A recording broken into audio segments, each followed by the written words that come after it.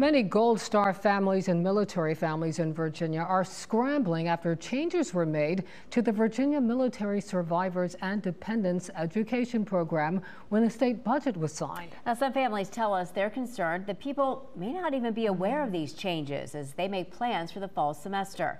10 on your side's Amy Avery joins us now with a look at the changes and how they impact local families. Amy? Well, Regina and Stephanie, families and advocates of the program say these changes really hurt families who've already sacrificed so much. They're hoping the governor will call a special session to revisit the language in the bill.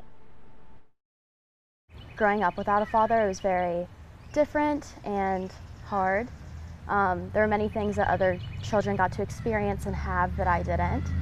But one thing that I was guaranteed was this benefit. And now that it's not guaranteed anymore, it's just another thing that's been taken away. Lauren Fenty was only 28 days old when her father Joseph was killed in Afghanistan. She's graduating from high school this year, preparing to head to UVA this fall. And instead of enjoying prom and graduation festivities, she and her mom and other families are worried about the future. I was very concerned. I love to learn.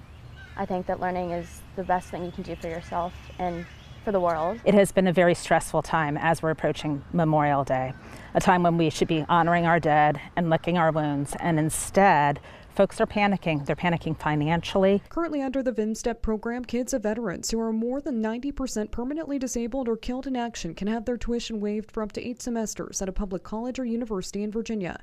However, changes made to the program require families of students not enrolled in schools by May 15th to apply for financial aid and potentially pay out of pocket before using a tuition waiver. The filling out of the FAFSA is not the problem.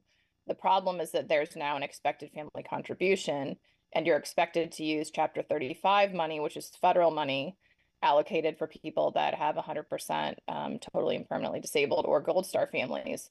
And that money is supposed to be used for room and board.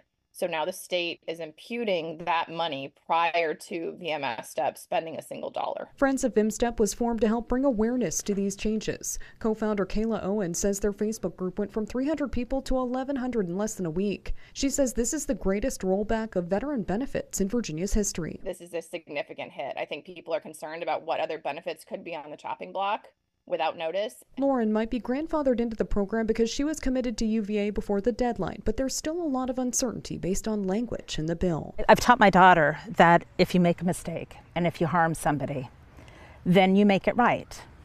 If the governor made a mistake signing the budget bill with this language in there, he can make it right. Now, Governor Youngkin's press secretary issued a statement to us saying in part, quote, Governor Youngkin addressed this issue in his budget amendments. The amendments were not accepted. He went on to say the governor is eager to work with all stakeholders in the task force to review these changes. You can read more about the changes on wavy.com. Amy Avery, 10 on your side.